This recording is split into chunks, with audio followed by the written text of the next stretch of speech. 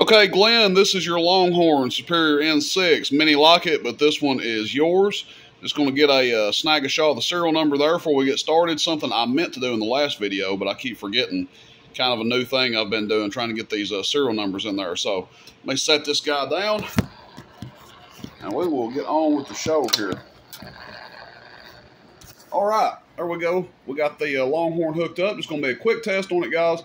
Make sure our talkback echo works. Do a little quick power output test and get this radio shipped out to the customer.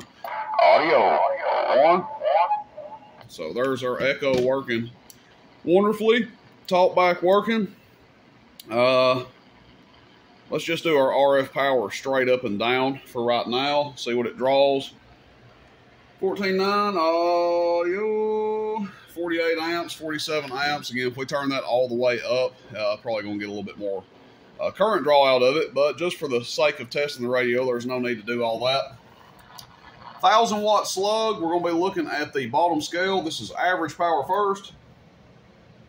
And we're at about 100 watt dead key. Audio. 350 average. Kind of what we've come to expect out of these, somewhere in that ballpark. PEP, audio 1, 2, 3, audio 1, 2, 3, audio 1, 2, 3, audio. 800 on the dot.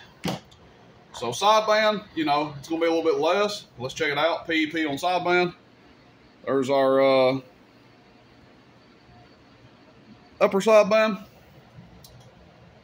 Audio check 1, 2, 3. Audio check 1, 2, 3. Audio check 1, 2, 3. Audio 700 PEP.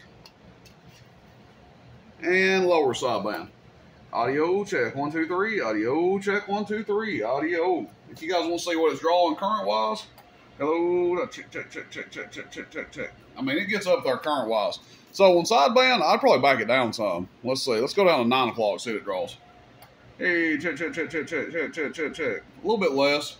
I mean, you can run it all the way down on sideband if you really wanted to. Check. There you go. That's more reasonable. Drawing, you know, 50 amps or so, maybe 60 when we turn it all the way down. Don't recommend running it wide open. Run it somewhere between here on sideband and probably, you know, right in there somewhere. That'd be my 2 cents on it. AM, that's a 100 watt carrier. That's plenty. If you want to give it a little more headroom, you know, back it down right here. But good running radio. This is about what we expect out of them. The last one I did a video on was is a little bit stronger, but that's the first one I've ever seen that did those kind of numbers. It was doing 800 SSB and 850 PEP on AM. So you don't get one that does that much. That's kind of a oddball, an outlier, I guess you'd say. This is about what you can expect out of one of these. Good running radios. Sold a pile of them. I've got many customers that have bought multiples of these.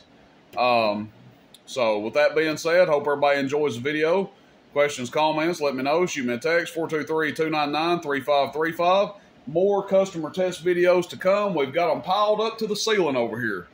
Not literally, but we do have a big stack we got to get to. Everybody have a good day. Rooster in Tennessee, roostercb.com. See you, bye.